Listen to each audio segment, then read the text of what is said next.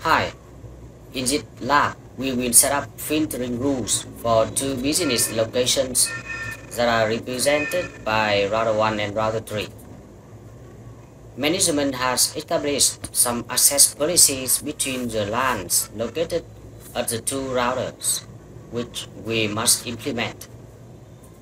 The edge router is of the ISP, and there's no ACLs on it. Now we move on to part 1, verify the connectivity. Firstly, we will ping from PCA on this network, I call it the 10 network, to PCC and PCD on the 30 and 40 network. So I use the simple PDU and click on PCA and PCC. It's failed the first packet.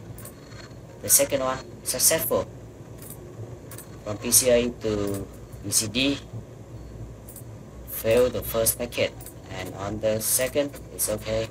So the ping are successful from router 1 ping PCC and PCD. Router 1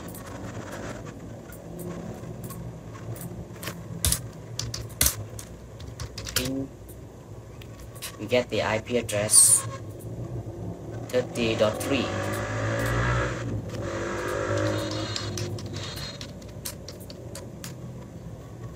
So the pings are successful.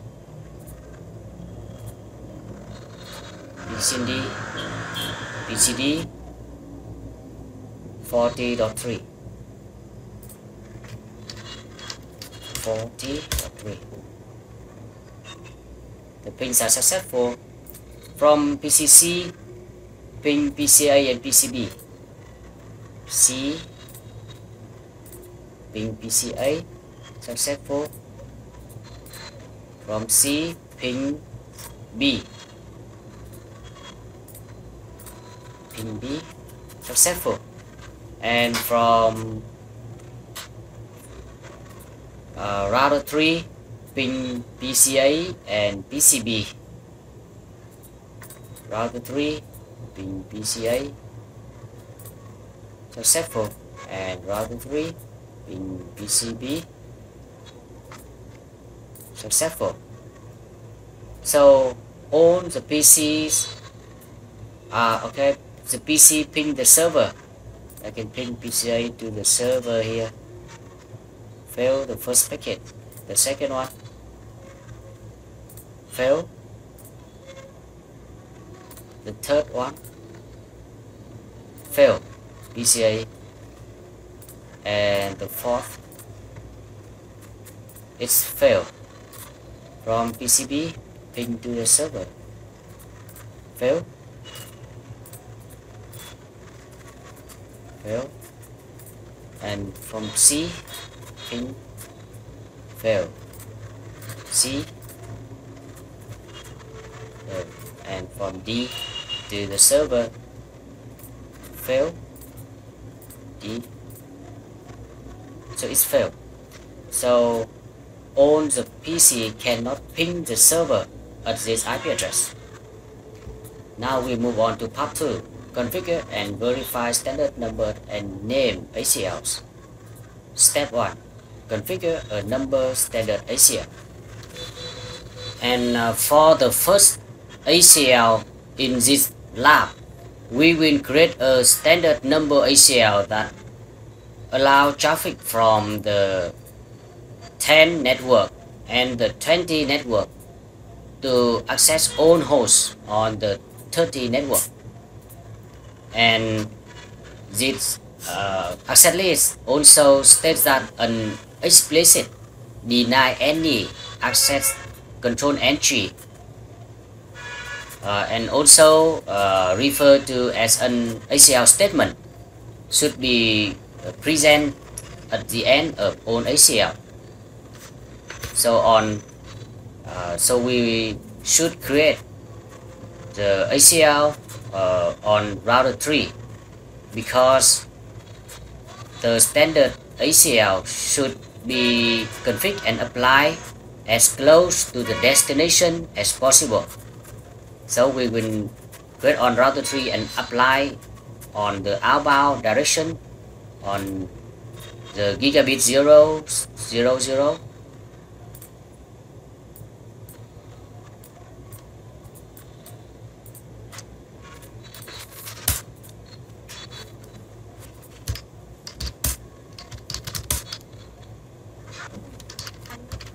Cell is number 1 and remark allow router 1 LAN access.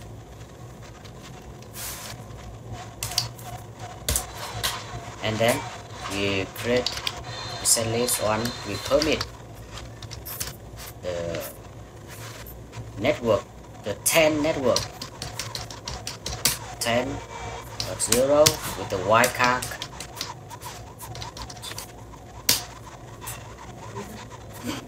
And then we permit 20 network, and we create the explicit deny any at the end of this ACL. ACL 1 deny any, and then we will apply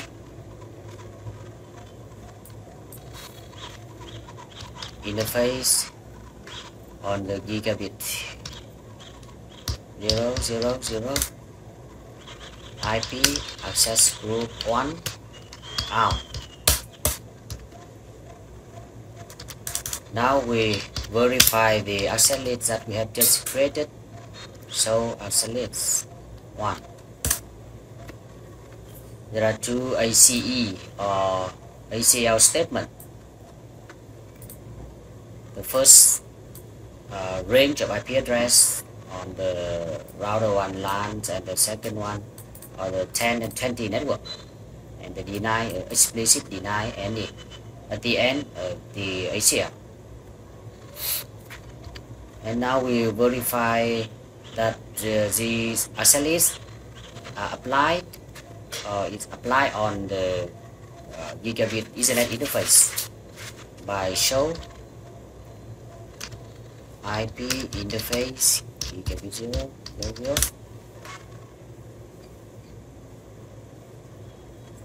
So where the access list, outgoing access list here is 1. Okay, now we test the ping from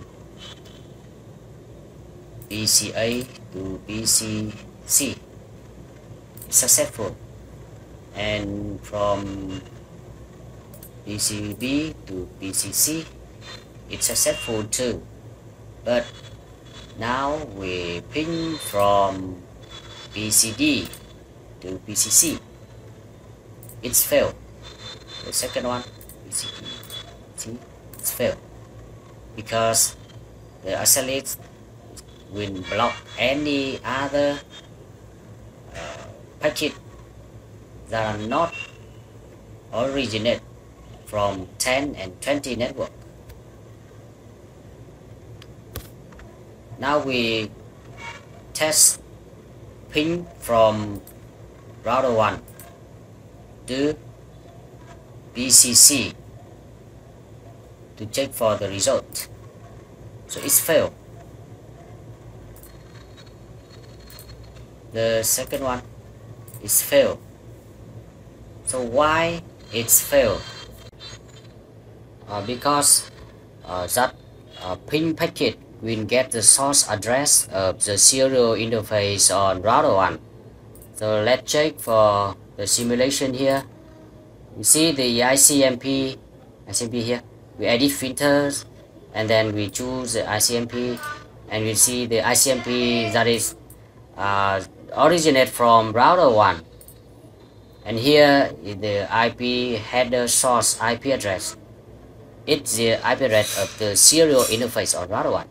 So when this packet travels through the network to the the 30 network here, it should be blocked by router 3 access leads, because the access leads allow only the 10 and 20 network packet from 10 and 20 network. Now we turn back to the real time, and on router 1 or on router 3 we enter the command show access 1, and then we can see the 70 match, and for the two ACE or statements here, for the first one we get 21 match, and the second one we get 16 matches. Now on step 2, we will configure a name standard ACL. This ACL allow traffic from own hosts on the 40 network here, access to own hosts on the 10 network here. Also only allow host PCC access the 10 network, and the name of this access should be called the branch office policy. So now we will create the access. So because the destination is a 10 network, so we should create the ACL on router 1 and apply that ACL to the outbound direction on the gigabit 000 on this router. So now I enter router 1 and I create the name standard. I isolate by using IP access standard, and I copy the name and paste here. The first statement is permit host, permit PCC to access this network.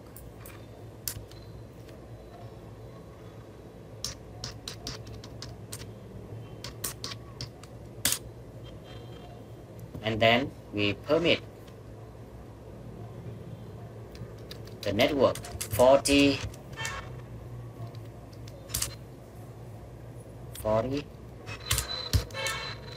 and the wildcard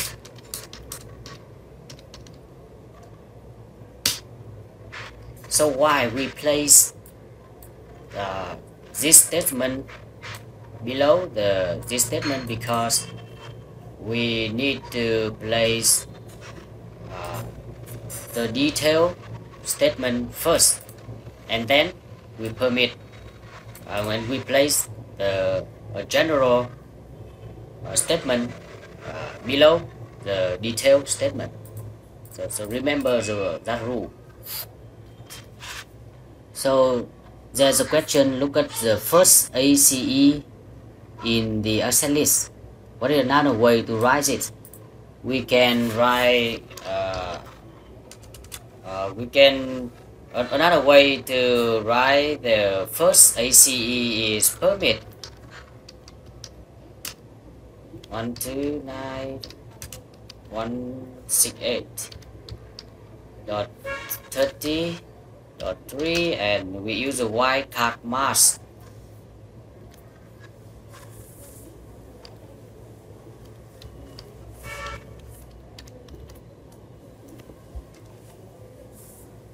Like this.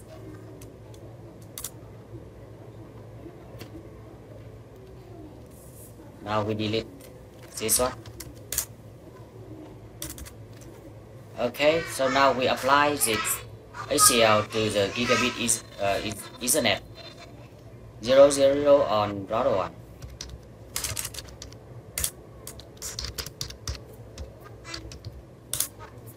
IP access out direction Now we will verify by show do show percentage.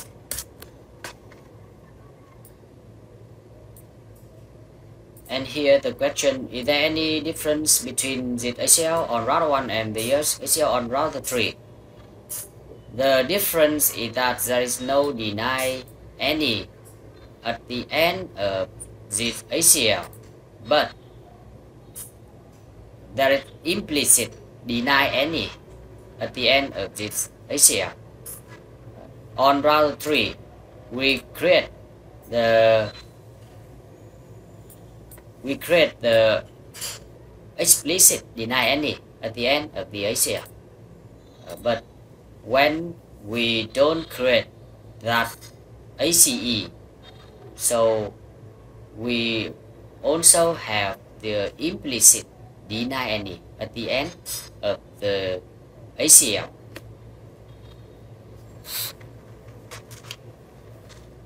Now we will verify the apply on the interface. Do so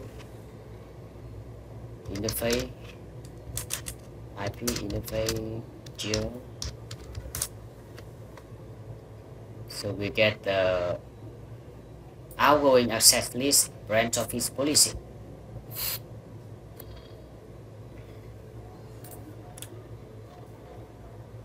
Next, we test the ACL to ensure that only PCC is allowed to access the 10 network, and we can do an extend ping and use a gigabit 000 and address on router 3 as the source. Okay, so now I ping from PCC to PCA, so it's successful. And from PCD to PCA, successful, but from PCB to the PCA, it's failed. Now on router 3, we ping and ping the target IP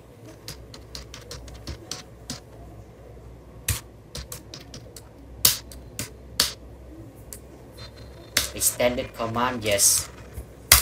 The source address interface,